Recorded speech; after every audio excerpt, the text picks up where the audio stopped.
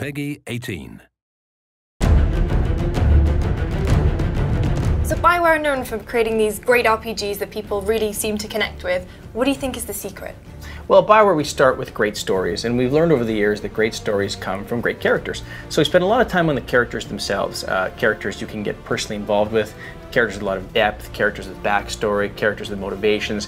We've tried to build all of those things in the games over the years, and we're doing that now in Dragon Age Inquisition. Well, I think it's really about bettering what's gone before. BioWare has a great legacy in the RPG market, but also from an artistic standpoint. So when we're approaching a game like Dragon Age Inquisition, really we're thinking, how can we make it bigger? How can it be more lush, more creatively fulfilling? Where do you start with it? I mean, it's a big project. What's the kicking off point? So the writers often have a lot of ideas, and they start by drafting out the characters themselves, the places they want to go in the lore, the kinds of scenarios they want the player to get involved in. When we first start, we'll start talking in broad concepts, and we don't want the writers to get too far ahead. So we'll say noble knight or a thief with a heart of gold. We'll just start with sort of broad strokes. What are the big do's and don'ts, would you say, of making a BioWare RPG? Always make sure the story is there, and first and foremost, always make sure players feel like they're getting a big, epic story, something that you couldn't have in real life, something that feels like it's bigger than the player themselves. Do's and don'ts. Well,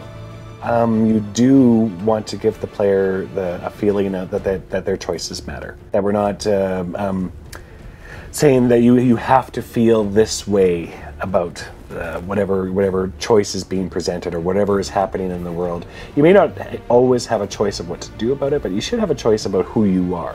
When it comes to the followers, the people who travel with you in the story, they are the ciphers through which the player interacts with all the big themes. So if we have the Templars and Mages as being two big elements in this story, we're going to want somebody who embraces the view of the Templars, someone who embraces the view of the Mages, and gives it a personal face, because otherwise these are very abstract issues. So would you say you've got any don'ts when it comes to making RPG? Yeah, I think don't constrain your player too much. Definitely players want amazing, epic experiences. You can have intimate moments, you can have smaller moments in there, but they need to be there alongside the really big moments of the game. Other don'ts include, don't think you know what the player wants.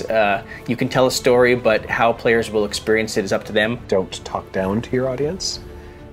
You can run with the assumption that your audience is smart enough to figure out things by context. Don't assume that your audience is only made up of one type of person.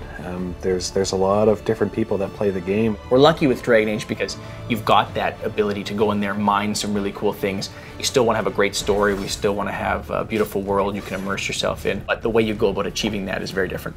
Aaron, thank you very much. And make sure you look out for more videos from my trip to BioWare.